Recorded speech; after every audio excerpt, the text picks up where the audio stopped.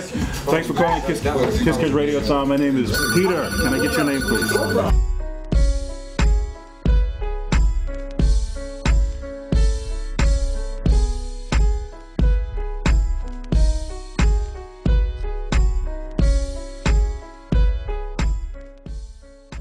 We have a couple of special guests in the room today from WPIX Channel 11 who we are partnering with in this. We have Jim Watkins, anchor from the 10 o'clock newscast, as well as Mr. G, a weather professional who needs no introduction, but I just want you to know that he's here because you can't see him. If this was television, you would know who he is right away. They would have to crawl on. I think I got a friend. We are happy to have a young man here, Michael. And Michael is going to tell us his story. He's a patient. Are you still a patient of St. Jude or a former patient? I am a former patient, and actually I just graduated from St. Jude in January of this year. Congratulations to you. Now, Michael, explain to everybody what ALL is. Acute lymphoblastic lymphoma is a malignancy of the lymph node system, which is a part of your immune system, which unfortunately when you have cancer of the lymph nodes or the central nervous system, it's leukemia, and it's everywhere in your body, and it affects everything that you do.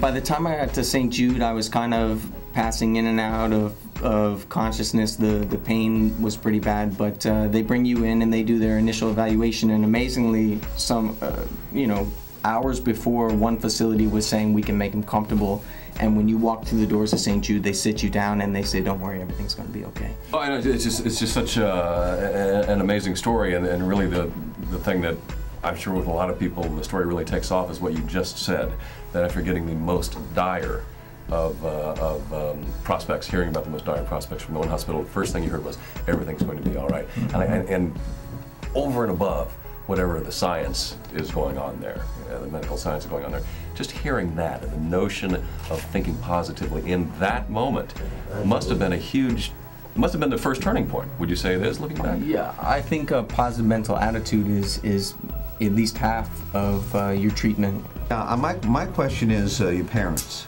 right?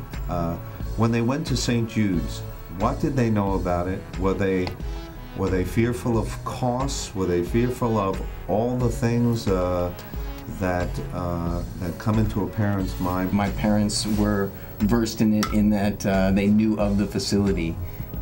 It's an amazing place in that I received over $2 million of medical care in my 2.5 years, and I was never asked for a dime.